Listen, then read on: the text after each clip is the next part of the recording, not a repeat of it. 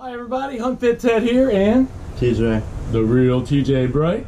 For those of you that don't know, this is my 17-year-old son. Yep. And my main hunting and fishing partner. We're down here in Gulfport, Mississippi right now at my dad's house. Yesterday we caught a couple of big old redfish out on the Mississippi Delta Flats. Stay tuned for an upcoming video on that. But today we're talking turkey. We're talking opening day of Missouri turkey season, and man, it was exciting. That day we both ended up with our biggest gobblers ever, both on public land. Opening day, doubled up. It was one for the ages. What did you think? Yeah, it was pretty exciting. Took a while to get mine, but we got it. Yeah. So it started off, I didn't get any video footage of my turkey because it started off early. Had several gobblers working in different directions, and they were all with hens, and there was a lot of birds around, and I had to make a commitment to go to one group of 2 gobblers and I think 2 or 3 hens. As I'm working over there, I set up a couple times. It just wasn't working. They were responding, but they weren't coming in.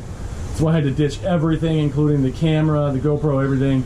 And I struck out with just my gun and my binos. And I snuck up on this big old gobbler as he was strutting back and forth on a little finger. I snuck up on him, got to about 30 yards away. He never knew I was there. It still took another 10 minutes of just seeing his top of his fan and the top of his blue head periodically as he was working back and forth. Finally, I took another step forward and I stepped up on a log, and I was able to aim down onto him to where I could get the top of his head without shooting all the dirt, and I blasted him at 30 yards, never knew I was there.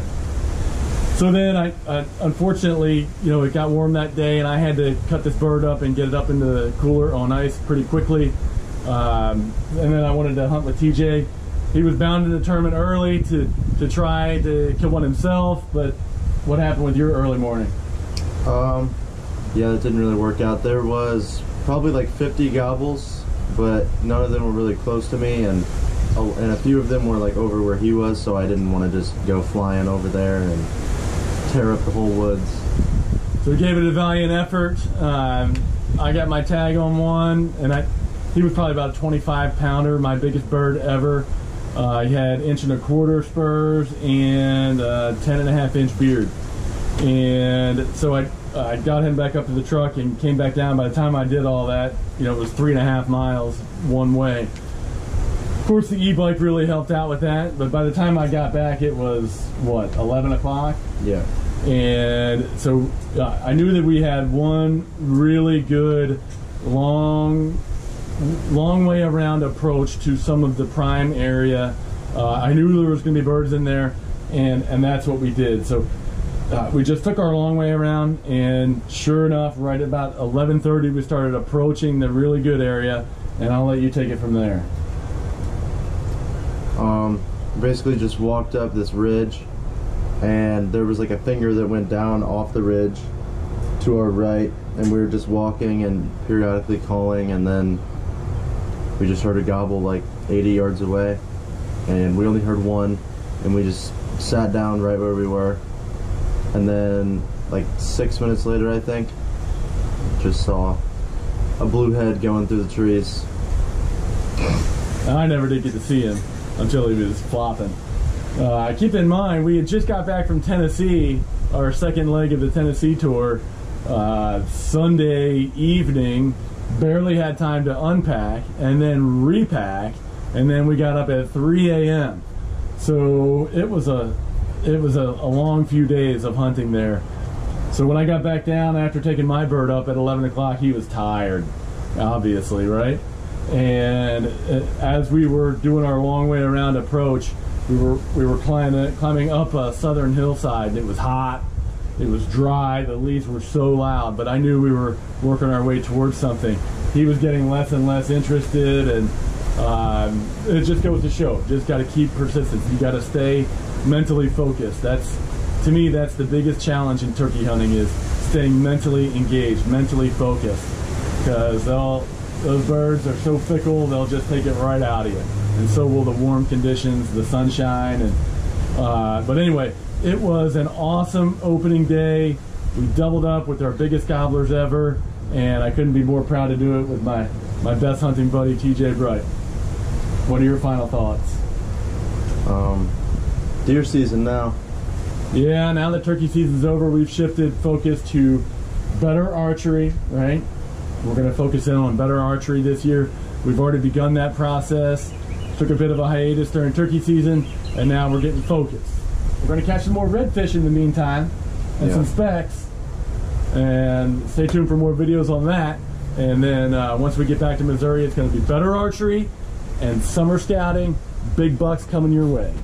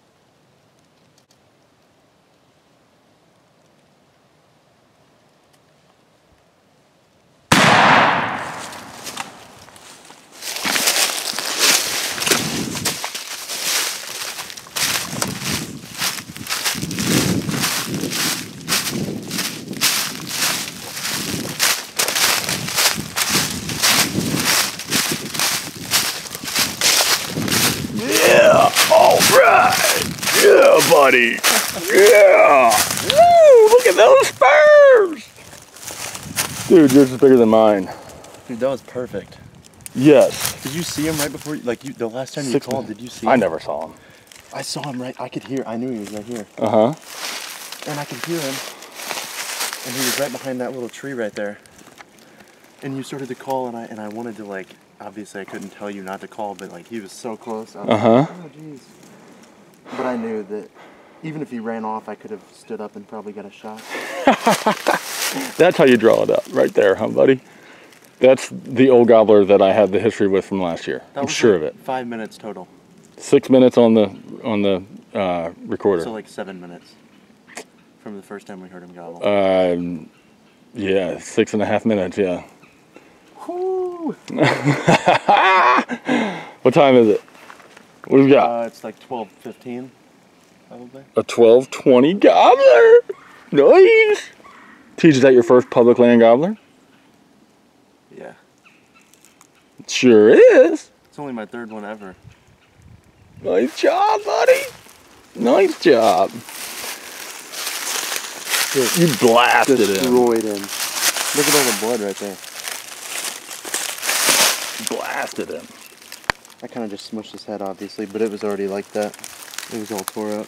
I don't see any blood, but There's bugs yeah. everywhere. Yeah. Yeah. Just let him eat. Look at those dudes. Woo.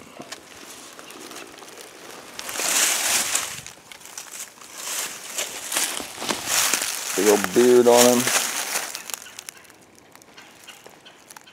Nice job, buddy. So this, where I'm standing, is where the gobbler is. Where that decoy is, TJ was right against that tree right there. Right next to the right of the decoy. And I was right behind him. Called just a couple of times. We came up over, coming from this way, from down at the bottom, and we got to close to the ridge top, and we called a couple times. And then I bet he was coming to that. And then we got to the ridge top, and I started calling real soft. And he responded right away. And he was 100 yards away. He was probably going to the initial calls. And TJ and I got set up real quick. Just basically took a few steps and set up at the most possible, easiest way possible. And we waited about 6 minutes, and here he came. I never even did see him. I kind of figured he might sneak around to that side though, because I was calling back over to my right to make sure that we brought him in. Nice job, Tej. Thank you. Yeah. Was that fun or what? Yeah, that was awesome. All right. We got some work to do, and then we're going to catch some trout. Oh, yeah. Heard him, I could hear him like coming up the hill. And he went quiet after the one gobble, so I was pretty sure he was coming in anyway. And then I think he was like probably right there by that big tree, and I saw a little flash of him. Uh-huh. And I could tell he was close because I could hear him, and then I saw him. And then I flipped the safety off and everything. And he just went up right here. And he was walking whenever I shot him, but like he wasn't bobbing his head or anything, so I knew that I was just gonna let him eat a few. Did you see him in the trout at all? No. No? And then... I didn't hear him drumming, did you? No.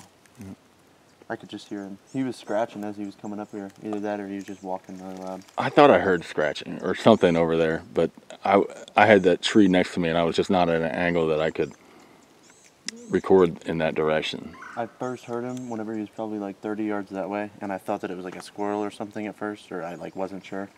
And then I heard it again, and I was like, oh yeah, that's definitely him. Awesome! Well, we doubled up on opening day, Tej. Yeah. Hell yeah. Awesome. Nice shot, Now we too. gotta wait a week. Yep. Yep, gotta wait a week. We'll just come back down and do the same thing. Sounds good.